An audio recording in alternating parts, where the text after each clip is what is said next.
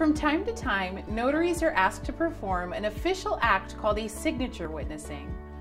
While they are relatively uncommon, confused notaries often call the NNA hotline for advice on signature witnessings because they are very similar to acknowledgments.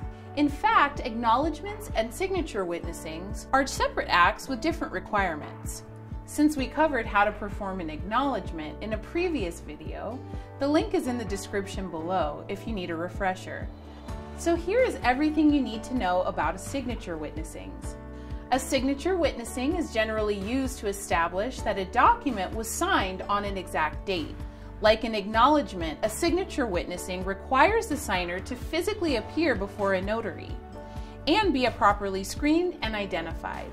The key difference with the signature witnessing is that the signer must always sign the document in the notary's presence before the notary applies their seal and creates a record of the notarization. The notarial certificate for signature witnessing is also unique, as it will always contain the wording, "Signed or attested before me." If it does not contain this wording, it is not a signature witnessing. The practice is prohibited in California, Florida, and Texas. So, if a customer asks you for one in these states, advise them to consult with the document preparer and choose another form of notarization, like an acknowledgment or jurat. To learn more, check out the links in the description below or watch our other notary training videos here on YouTube.